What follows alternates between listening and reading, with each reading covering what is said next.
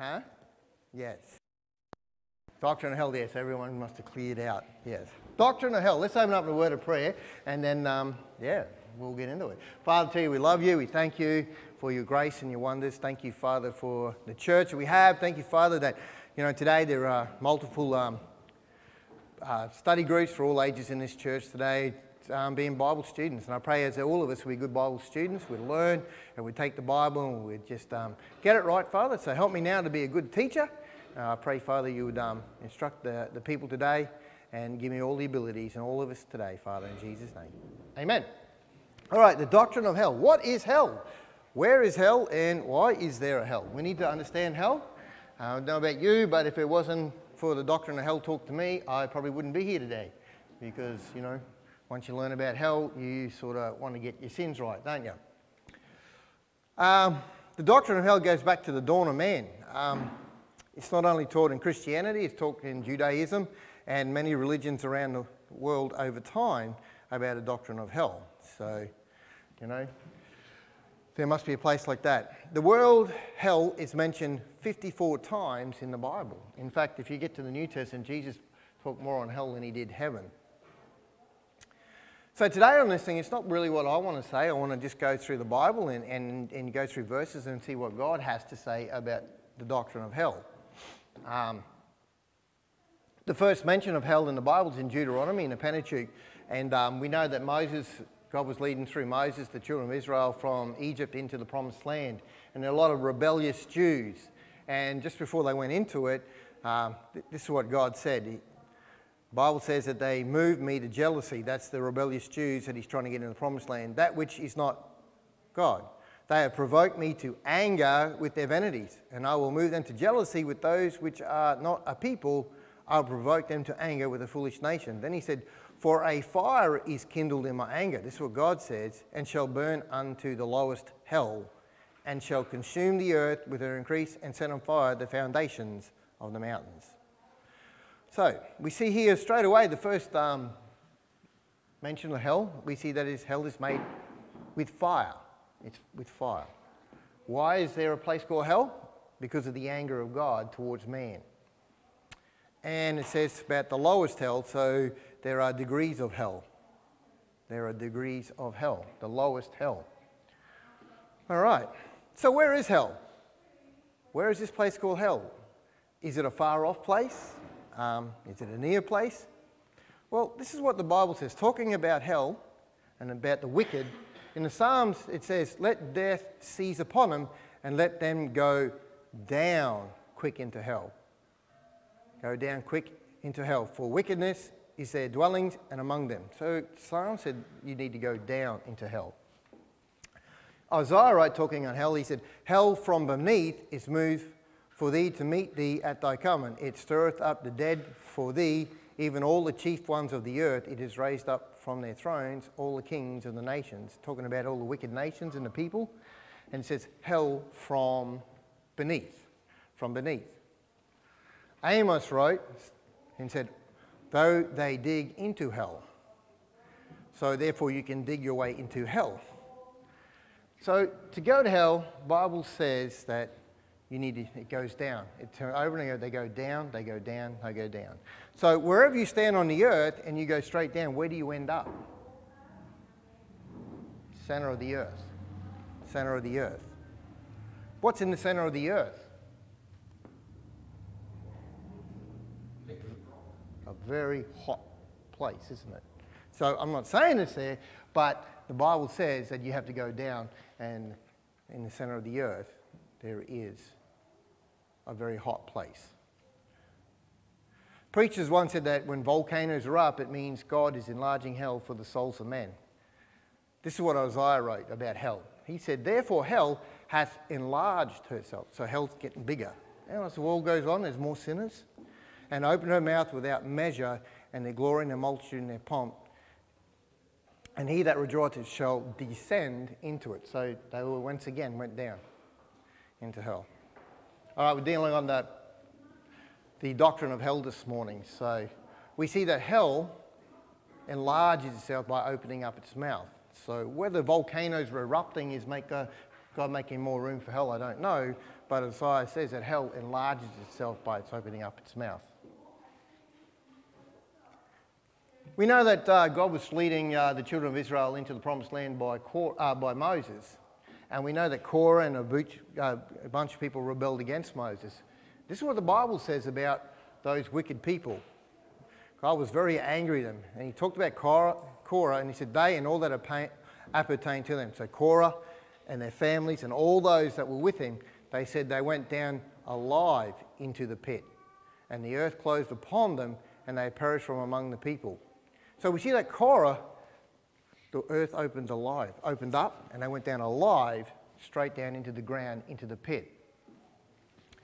So we see that hell is also called the pit. The pit. The Bible calls it the pit. In fact, in the book of Job, when Job talks about hell, he calls it the pit. So we know that hell is fire, it's for the anger of God, it's for the wicked. We see you go down into hell, so whether you're in Australia, wherever in the world, if you go straight down, you're going to go straight down to a meeting point into the centre of the earth, which is very hot. Next question. What does a person have to do to go to hell? That's a very good question. What does a person on this earth have to do to go to hell? Well, the Bible says, for all have sinned and come short of the glory of God. For all have sinned. So what does a person have to do to go to hell? Absolutely nothing. You don't have to do anything. You're going there. We are all going to hell from the moment we are old enough to be accountable for our sins. You know, we don't have to do anything to go to hell, because that's where we're going. But we must certainly do something to escape from going there. And that's the reality of life. You know, we're all heading to hell because we're sinners. And if you don't want to go to hell, you've got to do something to get out of hell, don't you? The Bible says a person that is not going to heaven means they are what? Saved. Saved. That's a very important word when we say, have you been saved? You know, the Bible talks about, sirs, what must I do to be saved? Okay? For a person that is going to heaven means they're saved. Saved from what? The Bible says, for by grace are ye saved through faith and not of yourself. It is the gift of God. And Book of Acts talking about the Philippian jailer. He ran out to Paul and said, sirs, what must I do to be saved?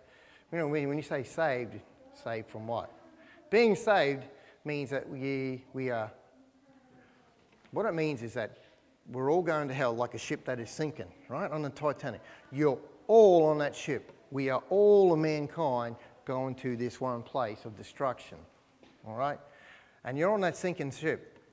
And if the life raft comes from and it saves you from that sinking ship, you have been saved from a sinking ship. When the Bible talks about saved, it means you've been saved from hell. So when we are asked if we've been saved, it basically means have you been saved from hell and the judgment of God. That's what saved means. And missing hell is only because of the mercy of God, isn't it? Because the Bible says, for great is thy mercy towards me, and thou hast delivered my soul from the lowest hell. From the lowest hell. For great is thy mercy.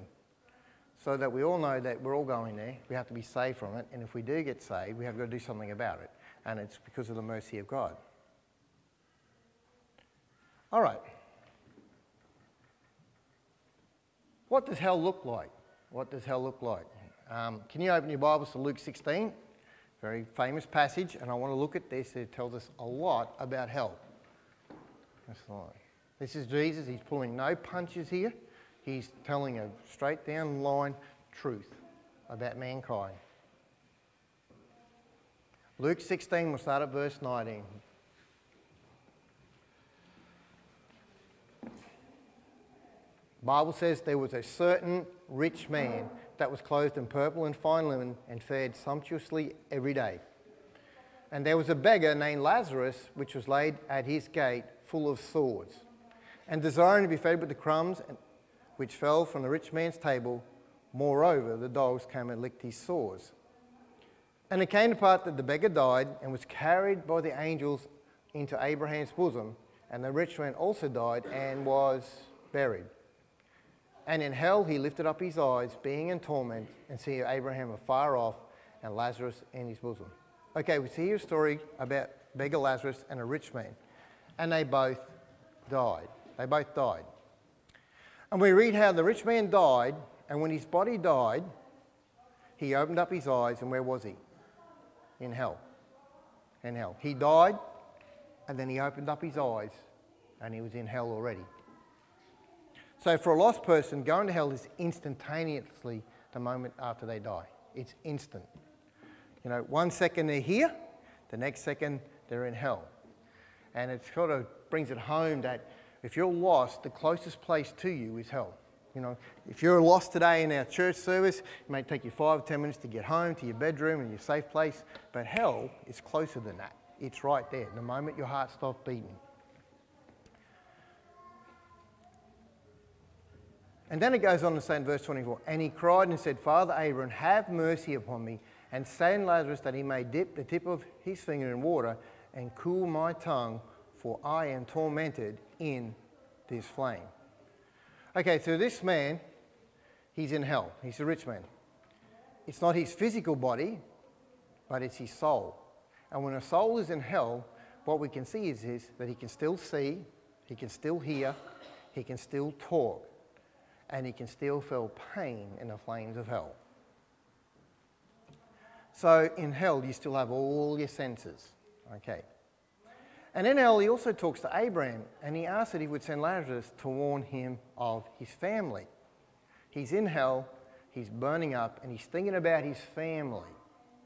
And he says, for I have 5 brethren that I may testify, lest they also come into this place of torment.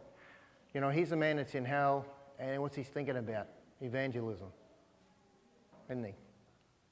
You know, and it's a timely reminder of how important it is as a church here, the important evangelism and to warn people.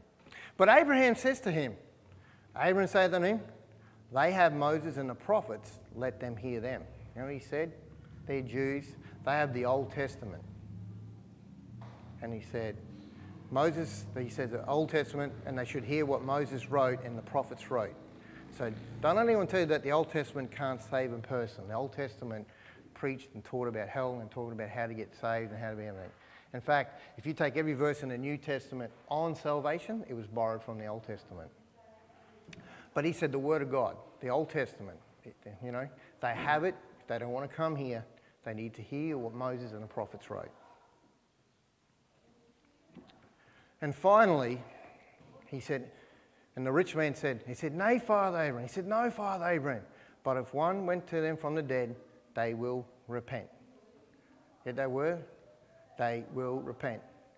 The rich man didn't believe in repentance, did he? But now he's in hell. He understands the importance of repentance to not go into heaven, not going to hell. Repentance. Now that he's in hell, he understands that a man must repent in order to be saved from hell. So what's a person got to do to be saved from hell? He's got to repent.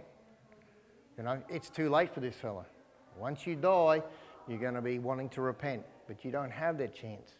But before you die, you need to repent.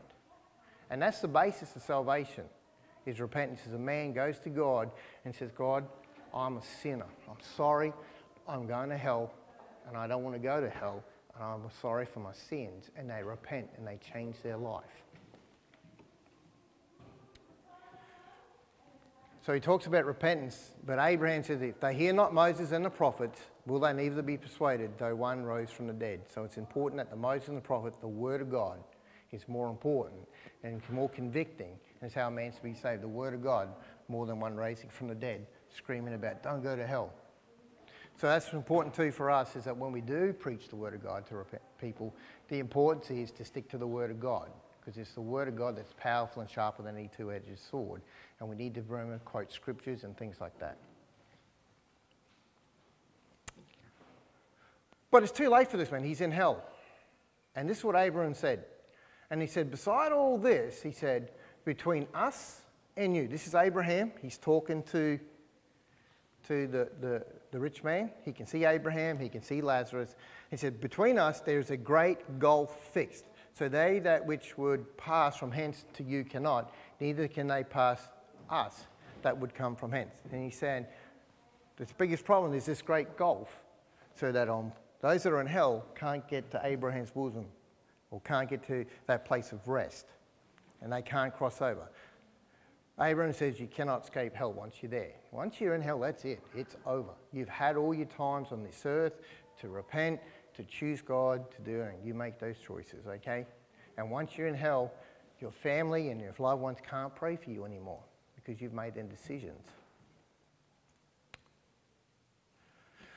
So this passage also doesn't just explain what happens to the lost when they go to die. It also explains to the righteous and where we go after we die. And so rich man could see Abraham afar off as well as Lazarus being comforted. So Lazarus tells us what happens to those that when we get saved and when we die, where are we? Are we in torment? No, we're in comfort. The Bible said that Lazarus was carried by the angels to a place of comfort. The Bible says, in hell he lifted up his eyes and seeth Abraham and Lazarus in his bosom. So we see that both the rich man and Lazarus are in similar places, but not the same place. They're in the similar places, but not the same. They're in the same area, same place, but there's a great gulf between them. So what we see when the righteous die, they don't go to heaven, but to a place of comfort. Remember with the thief on the cross, when he repented, and Jesus said, "Oh Lord," and he said unto Jesus, the rich man said, the thief on the cross said to Jesus, he said, turn to him, and he said, remember me when thou comest to thy kingdom, because the thief's on the cross, he's not far from dying. And Jesus said, and verily I say unto thee, today thou shalt be with me in paradise. He said, paradise. So the saved, after they die, go to paradise or Abraham's bosom, which is not heaven. And I'm going to explain more of that as the study goes on. Are you all right? Rightio. In hell. Who won't be in hell? Who won't be in hell? All right. Despite all what the world and all the drawings say, Satan is not in hell, and nor are the devils or the demons. They're not in hell. Satan does not run hell. We see these pictures of Satan on his throne in hell in charge of hell and all the torments. No, that's not true. Satan is not in hell. That's not true. In Matthew, we read a story, Jesus going along, and he's got his earthly ministry. And he comes to the other side, and what he sees is, he sees two men possessed with devils or demons, fallen angels. And this is what he says. And the story goes in Matthew, he says, and when he was come to the other side of the country of Guerassimoff, or whatever it is, there he met two possessed with devils, coming out of tombs exceedingly fierce, so that no man might pass that way. So we see that two men are possessed with devils, or demons. Okay? Devils are falling angels. And they weren't in hell, were they? Where were they? They were on earth in man's bodies. And this is what the response they gave Jesus. When they saw Jesus come, this is what they said. And behold, they cried out, saying, what have we to do with thee, Jesus, thou Son of God? And he said, art thou come hither to torment us before the time? They say to him, Jesus, are you come here to torment us before the time? In other words, they're not in torment yet, the devils and the demons. But they know there is a day and a time coming when they're going to be in torment. So are the demons and devil and Satan, are they in hell? No, they're not. Where does Satan preside these days? As a roaring lion, he roams the earth. Yes, he is. He ain't in hell. He's scared of hell. He don't like that idea. He knows one day it's coming to him, a place of torment. But in this time, he roams the earth, destroying man and man's lives, and in governments and principalities and all the rest of it.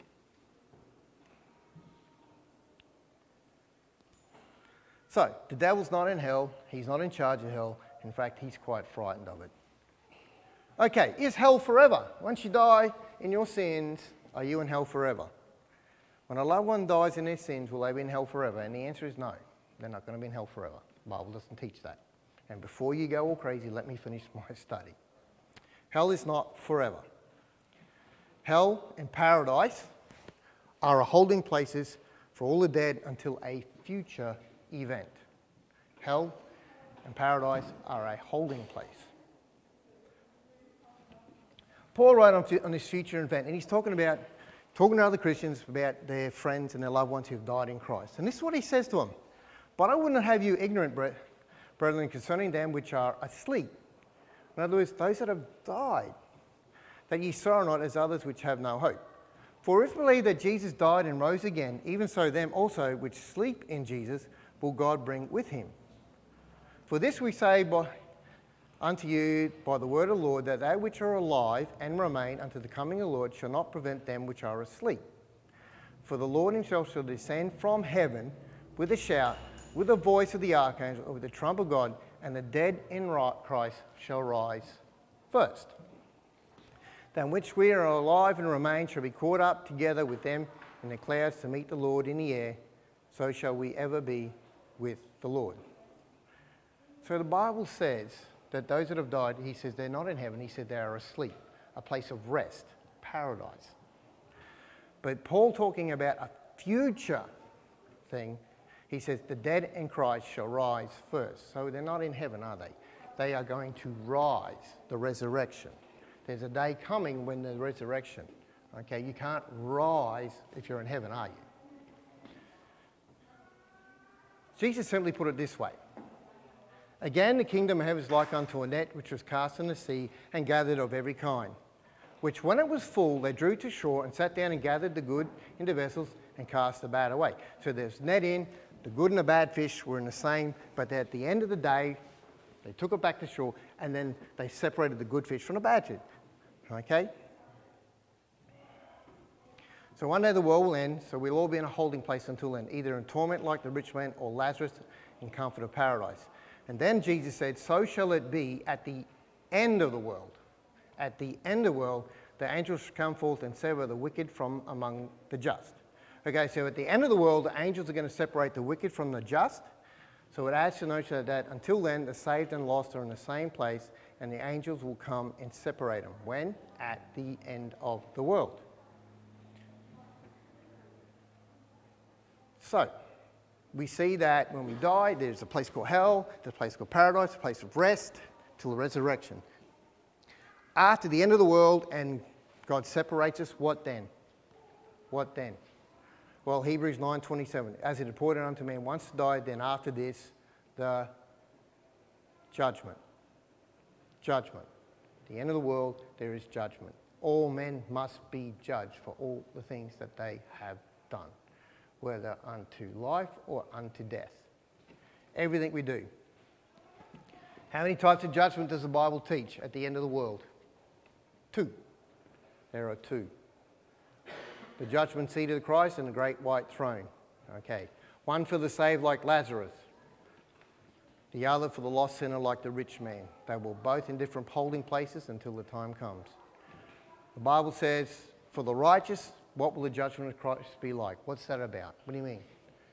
One day if you're saved and you're serving God and you spent your life serving God and you're going to die, the Bible says, as Paul wrote, but why dost thou judge thy brother, and why dost thou set at naught thy brother?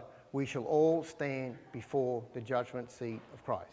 So we all will who are saved.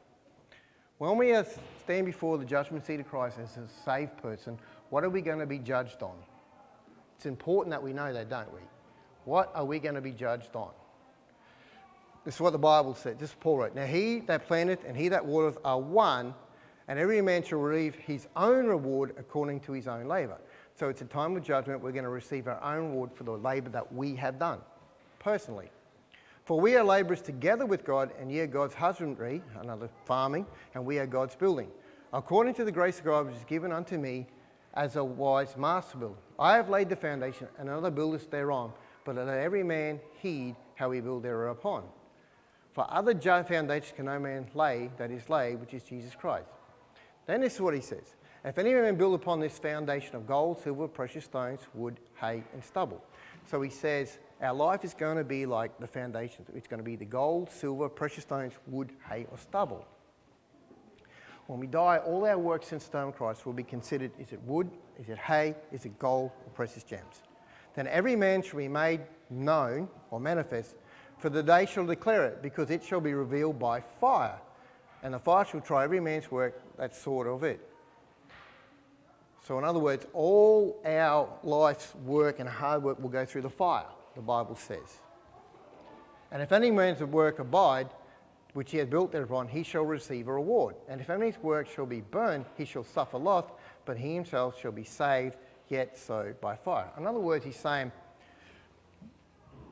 as Christians, from the time we get saved, there are times where we just waste our time away and we do things that mean nothing. there are other times that we do things that mean a lot of things to God. And those things are the gold, silver, and precious stones. And when they go through a fire, they get refined and they come out and they survive. But all the times that we've wasted our life, doing things that don't mean anything, watching TV or whatever those things, it's going to go through the fire and it just gets burned up. All right? We're not going to go to hell, are we? Because it didn't say that. But he himself shall be saved, yet saved by fire. So the judgment of Christ is for the Christians, for those that are holding place, the resurrection, we get judged, and then our life, since the time we get saved, will go through that fire. And what is left over is what we get rewarded from, okay? So work's going to be put for fire, all our tire mason will be burnt up like straws, but what we did for Jesus will be refined, and we're going to get rewarded for that, crowns and all the rest of it. And at the end of it, Jesus said, this is what Jesus said in Matthew 20, and his Lord said unto him, well done, good and faithful service. Thou hast been faithful over a few things. I will make thee ruler over many things. Then Jesus said, enter thou into the joy of the Lord. So after judgment, all the works went through the fire, we get rewarded. Then Jesus says, enter thou into the joy of the Lord. Then after judgment, the righteous can go to heaven. We've been judged. But to the lost and unrepentant sinner like the rich man, Jesus said the angels will sever him from among the just. The Bible says, so shall be at the end of the world, God will sever the wicked from among the just. That's a pretty nasty sort of way. It's not like, you just move over here, the angel's going to sever them. When you die in your sins, there is no more love from God. You're going to be severed. You're going to be cast. It's going to be a very violent thing. To the unrepentant sinner, the Bible says there's a second judgment. It's called the Great White Throne. And the book of Revelation talks about this.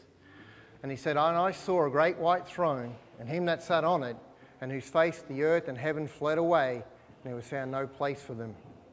And I saw the dead, small and great, stand before God, and the books were opened, and another book was opened, which is the book of life.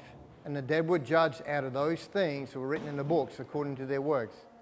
And the sea gave up their dead, which were in it, and the death and hell delivered up the dead, which were in them. And they were judged, every man according to the works. It's going to be a very scary time in the future for these people to stand before God, a righteous, holy God, to be judged for everything they've done. But the day is coming when all men will be judged, and if you go through the great white throne, that means you're lost. What will be judged at the great white throne? Well, Jesus said in Matthew 21, but I say unto you that every idle word that man shall speak, they shall give an account thereof in the day of judgment. Every idle word that you've said, every nasty thing you said, every horrible thing that you have said on the day of judgment and the great white throne, you're going to have to give an account for. For by the word shall thou be justified, and by thy words thou shalt be condemned. Everything they speak will be judged. But then it goes on, and Paul wrote, in the day when God shall judge the secrets of men by Jesus Christ according to my gospel. They're going to have to be judged for the secrets of their hearts, the secrets things, the things that you thought of, and you thought about other people, and the sin and the wickedness, Just because, other people didn't hear it, just because it might have been in your own heart that you thought things and it was private. One day it's going to come out, and you're going to have to give an account of on the day of judgment. And then a book will be opened, and God will ask the angel, is your name written in the book of life? It's going to happen. Every person, God's going to ask and say, is such and such name is written? And if it's there, then they're going to heaven. If it's not named, the angel's going to say, such name. Their name's not in here. And whosoever was not found in the book of life was cast into the lake of fire. You see, God keeps good record, doesn't he? He knows everything about you, and when you're lost, he's recorded everything that you've said, thought, done in your whole life, and you're going to have to give an account on the day of judgment. All right?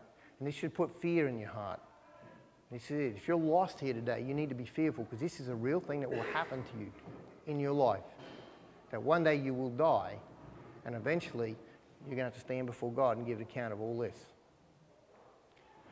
And whosoever was not found written in the book of life was cast in the lake of fire. How do you put your name in the book of life? Simple. You've got to repent of your sins.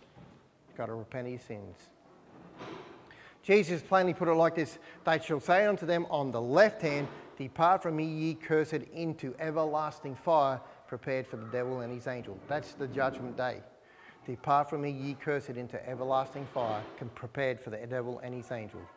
So those on the left hand, two different judgment, okay? One on the right to glory, one on the left to eternal damnation. And lost, and hell, and the lost that were in hell were tormented.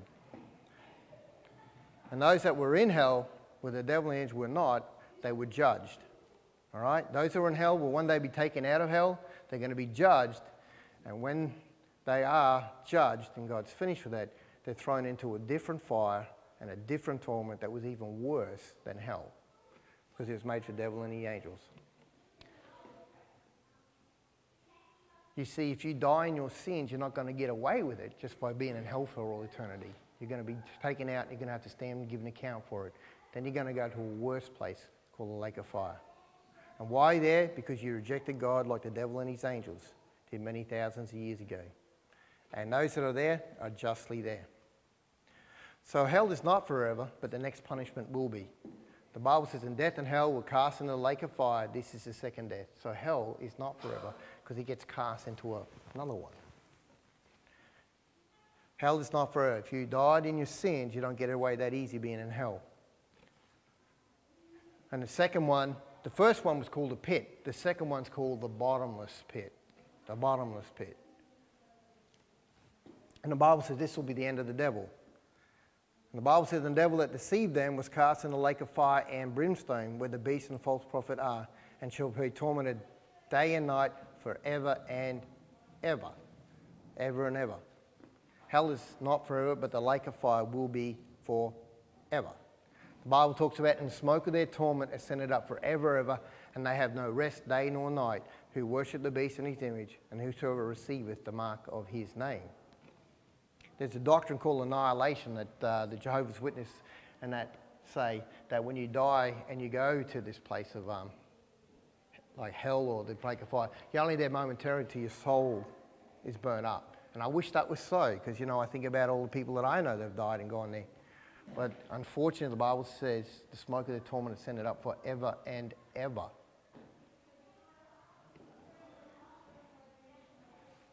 And the truth is, damnation and the torment is forever.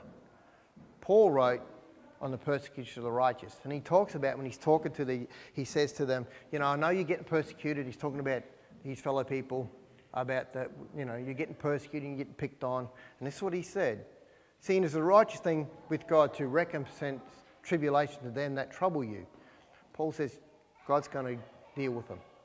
And to you who are troubled, rest with us, when the Lord Jesus shall be revealed from heaven and his mighty angels, in a flaming fire taking vengeance on them that know not God, and that obey not the gospel of the Lord Jesus Christ, who shall be punished with everlasting destruction from the presence of the Lord. Everlasting. Do you believe God gives everlasting life? And that'll be for everlasting? Well then, when he says it's everlasting punishment, it's the same thing, isn't it? It's everlasting. Everlasting. Right. So that's just a basic study on hell and heaven and after we die. And there's a lot more to it than what I just said today. There's a lot more to take into account. I don't take in the verses about the rapture too much, 1,000-year reign, and other passages of the Bible that you need to take into account for everything that I've said today. And if you need to probably delve into a little bit more and trying to find out where all that fits in and stuff like that. But basically, that's what hell is about. It's a place by God. It's a place for torment. It's a place for punishment. We're all going there unless we do something about it. Unless a man stops and thinks about his life and repents of his sin and calls upon the name of the Lord and puts his faith in Jesus Christ, then that's where he's going. And when they're there forever. All right, let's close with a word of prayer. Father, I just pray now you hand this over to this message over to you. Pray you do with it to what you will. I really pray, Father, this morning that you pray our hearts for the next service. I pray, Father, that you have our hearts ready. And we tell you we love you and we thank you now in Jesus' name. Amen.